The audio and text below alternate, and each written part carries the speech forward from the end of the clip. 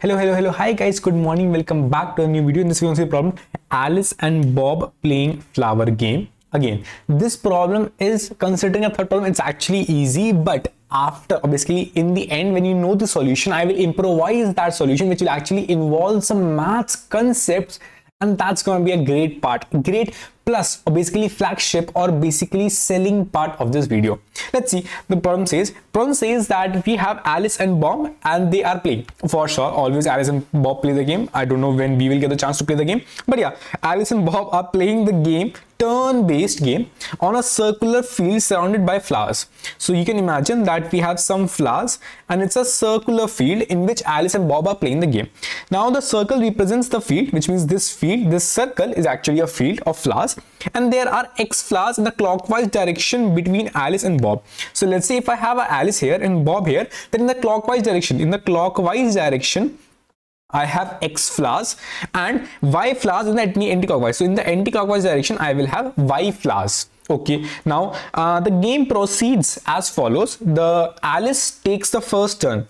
And what he mean by taking a turn is, in the each turn, a player must choose either the clockwise or the anti-clockwise direction and pick one flower from that side. So Alice is standing here, so either he can pick or she can pick, I don't know, either the clockwise direction flower or the anti-clockwise direction flower. Any one of them she will or he will pick.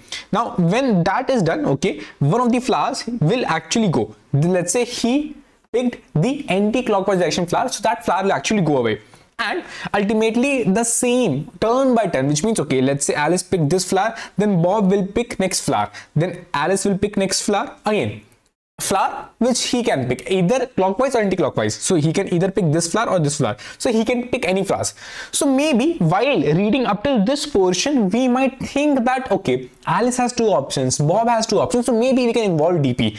Maybe we can think again, we have just read up till so far, up till this point we have read, and maybe we are thinking in the back of mind while reading itself, maybe we can involve a DP because it is pick left, pick right, or basically for left you have pick or not pick, or you can say for right you have pick or not pick, which means if you say not pick from right, I mean I will pick from left. If I say pick from right, so I'll pick from right. So up to so far I'm thinking maybe I can involve DP, but I'm not sure. I'll read the problem firstly complete. Now we have two integers n and m. Now, okay, what this n and m means, the task is to compute the number of possible ways x and y. Now you remember, right, we had x flowers in the clockwise, y flowers in the anti-clockwise. So they are saying that I will give you n and m.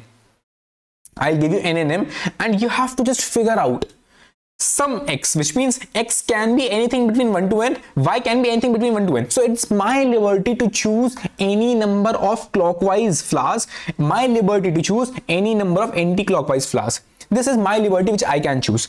Now my main task is Alice must win the game according to the described rules above. And also just says that x and y, what x and y can be, that x can be in the clockwise direction in the range from 1 to n, which means in the clockwise direction I can either put 1 flower, 2 flower, 3 flower, 4 flower, or n flowers. It's my option. I have to figure out that possible x and y pair, which means how many flowers in the left, how many flowers in the right. When I say left means I actually mean the clockwise, I actually mean anti-clockwise here. And same for y, I need to figure out the number of flowers, and we have to return the possible number of pairs.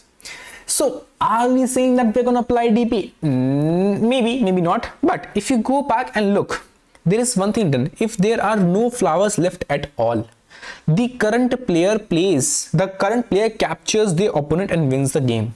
So again, this point is the most important point. If there are no flowers left at all, which means I'm not saying in one direction there are no flowers left, I mean entirely in my entire garden there should be no flowers left. Which means, let's say if you had this specific arrangement, let's say Alice picked the anti-clockwise flower, okay, next chance is Bob's. Bob is standing here, so he picked anti-clockwise flower, then Alice picked anti-clockwise flower again. So you might say, okay, Aryan, Alice and Bob are now close to each other, so Alice will all the flowers should be finished, and the one at the end of the turn, which means after taking the flower, if there are no flowers left, the current player who has taken the last flower will actually win. So yeah, I'm saying it is not important, okay, if one side flowers are finished. All the flowers should be finished. Only then I can say that, okay, this is the last flower to take in the entire garden, and whosoever takes the last flower will actually win. So that makes a problem very, very, very easy. How? Let's imagine that we have n as 3, which means, again, when I say n, I mean I can place either 1 flower, 2 flower, or 3 flower on the clockwise side. If my m is 2, I can say, okay, either I can have 1 flower, 2 flower on the anti-clockwise side. Now, considering right now the case, let's put 3 flowers on the clockwise and 2 flowers on the anti-clockwise. Now, when I have put this flowers, Alice will go first. Alice will go first. Again, it doesn't matter. Alice go wherever. Okay, Alice goes first, let's say here. Then Bob, let's say, goes first here. Again, the game will never finish until unless all the flowers will go away. Now, Alice will go again. Alice will kill one, like take 1 flower. Bob will again take 1 flower. Now, now Alice will go and take 1 flower. Okay, this is the last flower which Alice could take. For sure, Alice will take this specific last flower, and then when he will take it, okay, for sure, it's last flower which was in the garden, and Alice took that. Thus, Alice won. So you remembered, like for me, flower on left and right, it never mattered. It never mattered. It's just that I know for sure, if I have, just close your eyes, imagine that this is not a garden. This is not a garden which is circular. If Alice is here, he will just take 1 flower. Okay, 1 flower is taken. Bob will take 1 flower. Alice will take 1 flower. Take any flower. Bob will take other flower. Now, last flower, oh, which means up till so far, Alice and Bob have taken equal flowers. Equal number combined is an even number. Oh, then the last flower, added flower, which means, okay, even number plus 1 value, even plus 1 actually is an odd. So as soon as if I have odd flowers in total in my garden, for sure Alice will win. Because I saw that up till the last chance, Alice and Bob are taking equal number of flowers, which means, let's say Alice took X flowers, so Bob also took X flowers. But then x plus x is 2x. 2x is even value. Even, but then last, I'm saying that the last flower will be taken by the Alice, which means 1 more flower Alice will take. So I'm saying 2x plus 1 is the total number of flowers in the garden.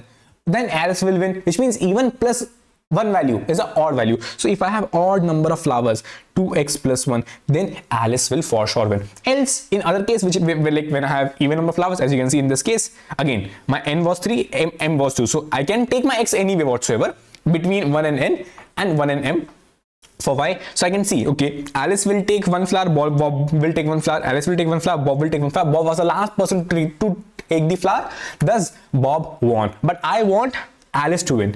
So I just want number of possibilities. I just want number of possibilities. Again, I want number of possibilities such that the sum of x and y is odd. Because I want the number of ways Alice can win. I want the number of ways, possibilities of x and y, such that Alice can win. So I want to have such number of x and such number of y's such that the answer is odd. Now, coming on that how in numeric terms or algebraic terms answer can be odd. Sum we can have, again, I want the odd sum, which means x plus y. X is on the clockwise, y is on the anti-clockwise. I want this sum to be odd. If this sum is odd, then I know that for sure Alice will win. That is what I want. Now, any sum in numeric algebra, it can be odd only when one of them is even, other them, which means x is even, y is odd, or x is odd, y is even. These are the only 2 possibilities for a pair to actually give a odd sum. So I can now represent the same thing, exact same thing. Let's imagine my n is 5 and my m is 6. So I know that my x possibilities can be a 1, 2, 3 or 4 or 5. My y possibilities can be a 1, 2, 3, 4, 5 or 6. So I can easily say, okay, I want my odd sum, and I didn't told that, okay, I can have, if I take even from one side, then I have to take odd from other side, which means if I take even here, then I have to take odd here. So let's imagine, okay, let's firstly put 1 flower here. If I put a 1 flower here, I want the flower sum to be, odd, which means count of flowers. 1 flower is here. I want, okay, this is the odd. So for sure, I can only take even number of flowers in the y side. So I will try to place either 2 flowers or 4 flowers or 6 flowers, because I know I can have 2, 4 and 6. So I can place 2, 4 or 6. So for this specific one, which means I put just one number of flowers. I have three options here, 2, 4 and 6. Okay, great. So in my answer for this one flower, putting only one flower on this X side, I can add a 3 answer. Okay, let's take the next one, which is 2. If my flower is actually even, okay, if my flower is, I have put even number of flowers, I put 2 flowers on my clockwise, so I have to put the odd number of flowers. So I will put a 1, 3 and a 5. Okay, 1, 3 and 5, again 3 options. If I put a 3, now I have 3 flowers on the clockwise side, so I will have even number of flowers on the anti-clockwise, so I can again put a 2, 4 and 6 in the anti-clockwise, so I can again have a 3. So okay, again for 4 you will have again have, for 5 again, for 5, for 6 again. So this is how you can keep on adding for every of those numbers. Now very normal thing that you will see that okay, this is the odd number, I want the even number count in here, right? And same odd number, even number count in here, odd number, even number count in here.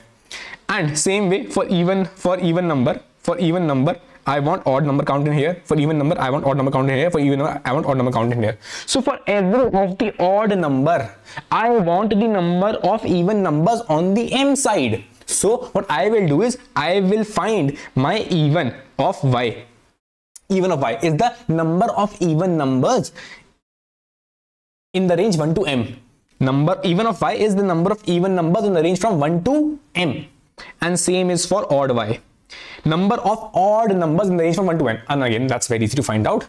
Even number is nothing but M by 2. Odd number is nothing but M by 2 again. You have to manage that M plus 1 by 2 and all that stuff. I'll show you that right now. But yeah, you just want to figure out the number of odd numbers in the range 1 to M. And the number of even numbers in the range 1 to M. And the same way, okay, I know that for every of the odd number in the X side, I'll just multiply this even number count. So okay, I know how many number of odd numbers were there. It was 1, 3 and 5. So I just want to say number of odd numbers in the X side, number of odd numbers in the X side will be actually multiplied with the number of even numbers on the Y side. And the same ways, number of even of X on the X side will actually multiplied with the number of odd numbers on the Y side. So this is the actual formula, which ultimately is the formula which we have: even in the X, odd in the Y, multiplied, and then odd in the X multiplied by even in the Y. That is a final answer for us. So if we go and look back, we will have even in X is nothing but N by 2. Odd in X is nothing but N plus 1 by 2. Now R in Y is that N plus 1 by 2, because if you have remembered, this is a standard technique. You have to take the seal value. Now, although I'll just prove the entire thing, which is, okay, this is right now, I've showed you what I've showed above, exact same formula. But I will also simplify it, and that the math technique I'll also show you. But meanwhile, just look at that. You have even of X and odd of X, even of Y and odd of Y. Now simply to get the even number, you just take the floor value, which means if you have a number, let's say 5 and 6, the only reason I have taken number 5 and 6 so that I can cover all the possible cases for you. I was about to take the number 3 and 2 also, because I wanted one number as odd and other as even, so as to cover all the possibilities so as to show you. But 5 and 6 actually have bigger range, so I could show you multiple things. Now coming on back, now if we have 5, so you can see even numbers in this range 1 to 5 will be nothing but 2 and 4. So I want the count will be nothing but 5 by 2, which is the floor value. Now the count of odd numbers, if I do a simple 5 by 2, will actually give me a 2, but I know the count of odd numbers is 1, 3, 5. Because of this being the odd number, I can't just simply divide by 2 to get the count of odd numbers. So that's the reason I just did a n plus 1 by 2. So with this, I'll get a 3, because I know the count of odd numbers are actually 3. And the same way, you can see if m is 6, so I can just simply do a count of even numbers will be m by 2. Floor value 2, 4, 6. Number of even values are 3. And the same way, count of odd values are simple. M plus 1 by 6, which means 7 by 2, which is 3. Again, 1, 3, 5 are the odd values. And that's how you have got even count of X, even count of odd count of X, even of Y, odd of Y, and the result will be nothing but even X multiplied by odd Y multiplied by even X, and that's the answer. Although that's the overall solution, and you can simply go and skip the next part. But in the discuss page, I saw an amazing technique by someone, I forgot the name, that actually reduced the entire thing to just n into m by 2. This is the only thing. Just write instead of everything. Don't do anything. Don't do any of this. Just return n into m by 2. n into m by 2, and that's the answer. Now to prove this, let's look at how we can prove this. Now you saw that, okay, I have taken n as 5. Now I just show you how that numbers are actually made. So number of even numbers are actually n by 2. Now n by 2 in actual terms in C++, Java, Python is nothing but a floor division. Now floor division, to represent the floor division, I will say that rather than just saying n by 2, I can represent, again, to represent a sealed division, see, a sealed division, to represent the sealed division, you do a n plus 1 by 2. That is how you write it. Again, base 2 is there, that's the reason plus 1 is added. Okay, make sure, because if base p would have been this, I would have added plus p minus 1. So that is one thing, okay. But yeah, right now base 2 is there, so n plus 1 by 2 is the sealed division. Same way the floor division looks like. Floor division looks like n minus n. Again, this NO is n odd by 2. I'll tell you what this NO means. NO means if the number is odd, I will be placing a 1 here, else I'll placing a 0 here. I'll show how it will impact, but yeah, floor division is n minus NO by 2. Again, the same way for odd number, it is nothing but n plus NO by 2. Because you remember, right? You just add a plus 1, n plus 1 by 2, n plus 1 by 2, the same way. N plus NO by 2. Again, the same way for M, it is M minus MO. Floor division is M minus MO by 2. Again, for floor division, you are just subtracting the MO or NO. NO is nothing but representing that number N was the odd or not. If the number N is odd, NO will be 1. If number N is even, NO will be 0. And the same way, I can represent my sealed division, or basically this odd y as a sealed division. Okay, m plus 1 by 2, I can represent the same thing as m plus NO by 2. Now coming on back, this is a floor division, this is a sealed division of all these numbers to count the even and the odd frequencies. You got to know that NMO is 1 only when n and m is odd. Now if I just give you a glance of how the numbers are formed, n was 5 here, NO, you can see 5 is odd, so NO will be 1. 5 minus 1 is by 2 is 2. So you saw that you got a 2 frequencies of even numbers, which is 2 and 4. That's the reason subtracting a 1 from an odd number will not impact its even frequency count. Subtracting a 1 because subtracting a 1 will give me a number 4. And that is a maximum even number which could have been there below this odd number. That's the reason the formula is built something like this. And that's it. That's a quick for you to actually make sure to actually help in future. Although it's just an improvisation, or to make the course short, you can skip the part also if you want. Now coming on back, the same way if I do a sealed division, for sure 1 needs to be added in my odd number, which is 5. So I do a 5 plus 1 by 2, I get a 3, which is a number of 1, 3 and 5. Now the same way for m equal to 6, I did a 6 minus 0. Again, I'll not subtract anything because I know that it is nothing but a 0. Like it's actually a number, like it's an actual number. So I'll do a 6 by 2, I get a 3. Same way you will see 3, 2, 4 and 6 number of even numbers, because I want the 6 as the maximum even number. And the same way I'll do a 6 by 2. Again plus 1, even if you add a plus 1 or not, that will not impact your answer. So I'll simply do a 6 plus 0 by 2, that will be a 6. Even if you add a plus 1, it will still not impact your odd count, because still the numbers are 1, 3 and 5 only. Now coming on back, it's 1, 3 and 5. So you saw that, okay, this is how you can actually convert your even. Again, your even x is nothing but n minus NO by 2, odd x is n plus NO by 2, even y is m minus MO by 2, odd y is m plus MO by 2. Now writing the exact same and substituting the exact above formula, I will have n minus NO by 2 multiplied by m plus MO by 2 for odd, and the same way n plus NO by 2, m minus MO by 2. Now I'll simply just evaluate it. Something will cut, simple. Now I will finally remain with this 2 into nm minus 2 into NO minus NO into MO. Now 2 will go. So you will see it will finally become n minus m minus NO minus like NO MO by 2. Now if I write the exact same, like let's imagine this nm, let's take it as a one value, big X. So I can write the same thing as x minus XO by 2. If you remember, this was nothing but the representation of Floor division. So I can write the exact same thing as x by 2 also, because if you remember, I was doing a n by 2, then I transformed this to a n minus no by 2. So I could know I can transform back also. So I can transform this number back, which means I can transform this my x minus xo by 2 to back to x by 2, and this x by 2, x, if you remember, you transform nm. So your number is n into m by 2. And for a proof to show you, I'll show you that, okay, if you take your n as, again, n as odd value, m as odd value, so it will be a 15. 5 into 3, 15 minus 1 you can do, because see, again, both were odd, so 1 into 1, so it will be a 1. So 15, 5 3, 15 minus 1 will actually become a 14.